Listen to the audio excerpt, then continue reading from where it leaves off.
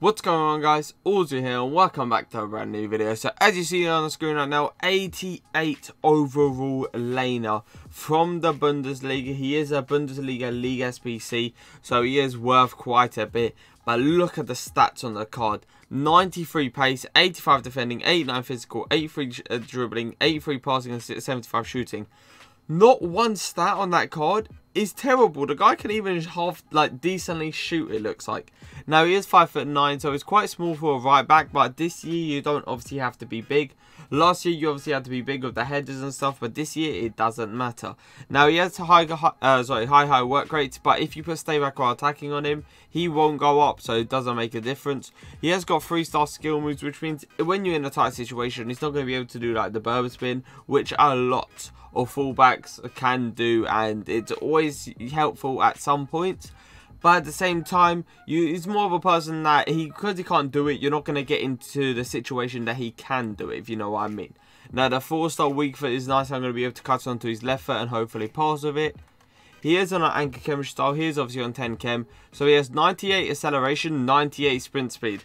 A very, very fast fullback that will hopefully be catching up the players like of Adama Traore, Daniel James. We needed a fullback like this for a very, very long time. Now he has got 77 attacking positioning, 69 finishing, 85 shot power, 82 long shots, 69 volleys and 52 penalties. Shooting wise, it's not even that bad, to be fair to you. If it obviously comes down to the edge of him, I will probably bang it. But at the same time, I'm not going to expect it to go in. Now he's got 73 vision, 90 crossing, 90 short passing, 85 long passing and 79 curve. Now, I like how the long passing is 85 and he's probably going to be able to do those through balls down the line. But at the same time, that 73 vision could hurt him quite a bit. Because usually 73 vision links up with the long passing. And if the vision is higher and the long passing is lower, then it increases the long passing. But if the long passing is higher and the vision is lower, it looks like it downgrades it, so that could be an issue. But obviously I'll be trying the over the tops down the line and see how it goes. Now he has got 90 short passing as well, which means he's probably going to be a player that he can link up with no matter what. He has got 87 agility, 86 balance, 86 reactions, 81 ball control, 83 dribbling and 83 composure. Dribbling stats look insane, to be fair to you. It looks like he's one of those players that if you pass to him, he is going to be able to move. He is going to be able to move left and right. Just calm and composed on the ball. The only thing I'm seeing is 81 ball control. Sometimes I don't like my fullbacks with low ball control because if I switch from one side to another, I don't want them to be taking a bad touch. Now he has got 87 interceptions, which is very nice. He has got 87 heading accuracy, 88 defensive awareness, 99 standing tackle and 99 standing tackle. The only one thing I'm looking at there is defensive awareness. Hopefully he will read them like through balls down the line automatically. Also, those standing tackle is going to be very nice. It's going to be a very solid standing tackle hopefully. And if it gets in the slide tackle and chance, I will slide tackle obviously, but I'm not promising anything. Now the 88 jumping, 87 heading accuracy. Him being 5'9", yeah, he will win headers over like 5'10", maybe 5'11", pushing it. But I doubt he'll win it over anyone else above that height. Now he has got 99 stamina, which means he's going to be lasting out throughout the whole game. Chasing Adama Traore / Daniel James is not going to be a problem. Now he has got 83 strength as well, which means he's half strong. But the one thing I'm looking at is that 99 aggression. It's going to boost that strength. It's going to make him want to fight for the ball, and it's going to make him win more 50-50s. Now today I have linked him up with Sancho and Hamels. I've also got the likes of Babu, Werner and Bailey in the team. I think I pronounced that right. That's the first ever time me using him pretty much. But no matter what, as long as I use a Lainer in a 4 at the back, I don't think it matters what formation I'm using. But let's get straight into these games. So let's give him the ball just to get a quick feel with him. Oh, okay. He's super agile. And that right there is a beautiful switch. One thing, obviously his ball control is low. I want to know how he keeps control of that ball. Yeah, that's nice. I love the way he feels though. That's the main thing. I've never actually felt like a right back look how agile he is. I can tell you one thing, I've used right back I used Trent Arnold and Team of the Year, and he's not as agile as this guy. Look at the pace, man. He's still going. He's still going. He feels like a, honestly, he feels like a winger, a very, very fast winger. And like I'm going to come across, fake it, just pressure Zola pretty much. He's so fast. The way he gets from point A to point B in a split second makes me want to think that this guy is the real deal. He is running up now. I'm just going to 1-2 it quickly. Look at the amount of pace. He's going to catch up. He without a problem to like Adama Traore and Daniel James 100%. I want to know if he can do those through balls. Yeah, he took a bit of bounce, obviously, off, I think it was Zola. But at the same time, I could see it was the right animation to obviously go down the line. Straight on it. Straight onto it. He's so fast. The way you can literally charge at people with him, and the player will just panic 100%. It's a pretty decent touch, to be fair to him. He didn't get bodied there, which is always nice to see. He you know, can keep his ground. He's made a beautiful run here. Not the greatest touch going around the corner there, but at the same time, I do believe that was my fault as well, because I was still holding RT. I should have just let go of RT. Should catch up. Look at that, man. Great defensive work. Just completely bodying Zola out the way. We know he's got high strength. We know he can do it. We know he's got that 99 aggression. So all day of the week he's going to be doing that, especially to Zola. He's all the way up top by himself. I like how he's gone a bit up here. I have got him on stay back while attacking. Use his amazing pace to get a wide open opportunity, but unfortunately we can't make it go in. But I love the effort of him obviously going forward. His passing is amazing. The way he can find these tight corners and just run like that as well. Oh, I thought he was going to continue, because I tell you what, if he continued making that run, we're through on goal with him. Nice. The most effective thing about him, I must say, is his pace, 100%. He is super fast. So we have got a penalty. And I must say, there's only one player you can take this with, surely, right? Now, I do believe this guy knows who I am. And if he watches my videos, he knows where I go. But let's actually find out, because he is sweating his life away right now against me. He's passing around our back. Let us know tomorrow. I'm going to try hit this top end. It is obviously going to be... Oh, my. That might actually be the best penalty I've ever actually took. Wow. Wow. And what do you know? It comes off someone that has apparently 56 penalties. That's something to show for. Little fake shot around the corner. He is super fast, man. I'm going to actually overtop the ball to see how good it is. And it's perfect. Oh, the timing obviously from me wasn't great. But that ball, I can't complain at it. It was literally pinpoint. It allowed my winger to run onto it, which is exactly what I wanted. And it was just before the goalkeeper could get to it. So literally perfect. Sent Bailey on a run. Pass down the line. That's always nice to see. A player that can obviously pass down that line without the ball going out of bounds. It's such a big thing. And I have such a big struggle with like Gold Tomato. Just down the wing. Look at this, man.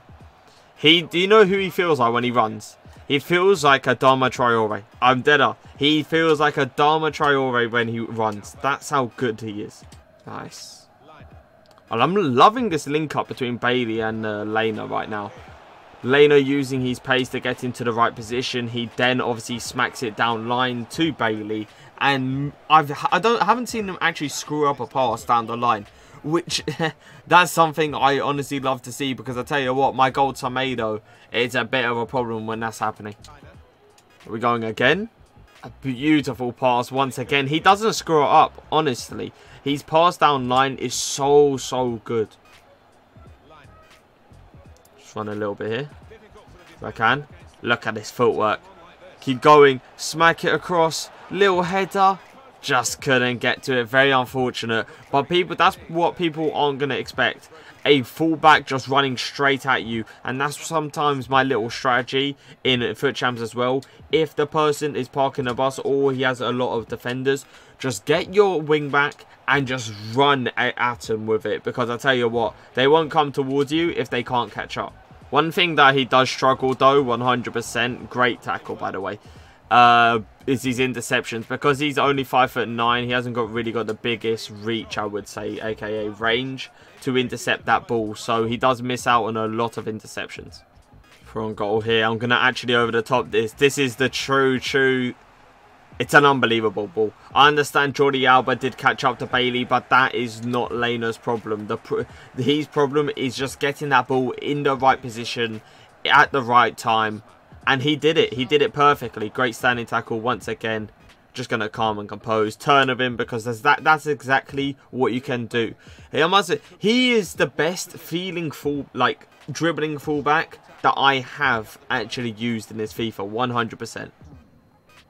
Great pass once again. I love the confidence when I sprint with him. Honestly, I feel so comfortable. He keeps the ball so close to his feet. It's ridiculous. So any point I can just change direction if I want to change.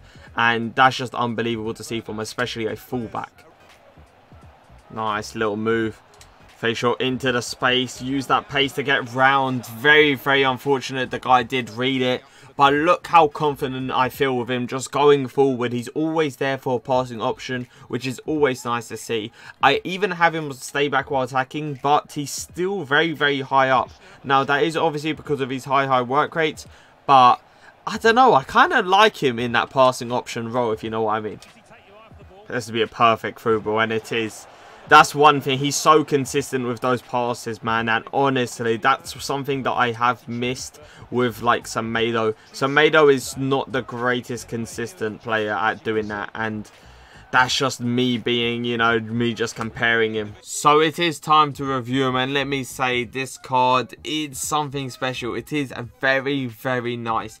And I would say it's probably one of the best right backs on this game, hands down. The only other person that I can compare this guy to is probably Team of the Year Trent Arnold. Because this card, insane. The amount of pace is ridiculous. He can catch up to Adama. He can catch up to Daniel James. No problem. Now, I didn't obviously take a... Actually, I did take a shot of him, but it was a penalty. So it doesn't really count if you know what I mean. But he wasn't in any shooting positions, which you kind of expect. He's a fullback, so he's back on corners, and he's not going to really get any other chance right other than a corner, which he's not even up for, if you know what I mean. Passing wise, this one thing that I did slack with Goal Tomato that I have used for 1,200 games is his passing. Yeah, his passing's decent, but it's not Lainer's, if you know what I mean. The way Lainer just does that threaded through ball down the line, he can do it on the floor, he can do it like over the top wise. It's just insane, and I didn't see his 73 vision push down his long passing at all, which is always nice to see. Dribbling wise, he's the best dribbler as a fullback that I have tested. I've tested it was called Tierney. I've tested all those players, Team of the Year Trent, if you know what I mean.